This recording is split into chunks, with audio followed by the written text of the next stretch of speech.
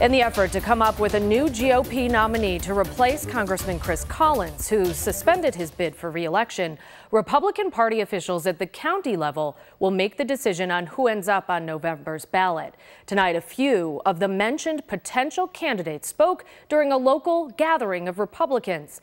200 Side's Ron Plants explains who was there and what impact this could have on the congressional race.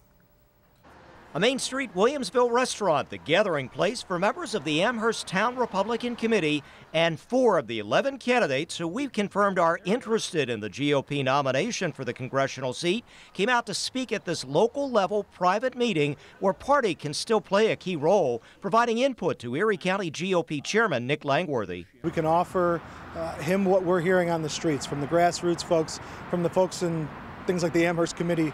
Come to this meeting, spend the time. They're the ones who are going to be on the ground day after day, helping out with the lit drops, helping out with the phone banks. We heard from 2 of the candidates we spotted entering the meeting. I've been one of the most consistent and effective critics of Governor Cuomo and his policies, so I know what it is to take on a challenge and fight even against a long odds. So I'd be happy to go into Congress and take that fight for the people of the 27th district down to Washington, D.C. Worked very hard to represent the interests of my district, which in many ways is a microcosm of the congressional district number 27.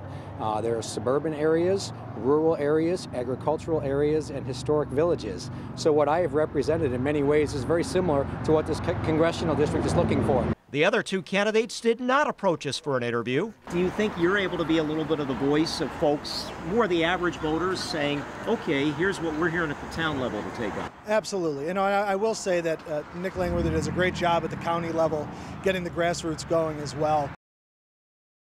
Now, we wanted to point out that is Joseph Hines. He is the chairperson of the Amherst Republican Town Committee.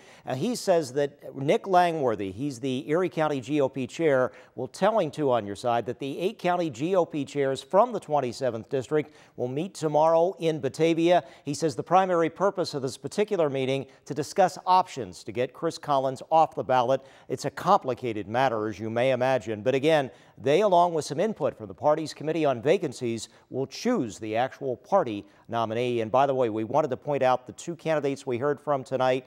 That was Ray Walter, who is a state assemblyman, and Ed Rath, who is an Erie County legislator. I'm Ron Plants, Channel 2 News.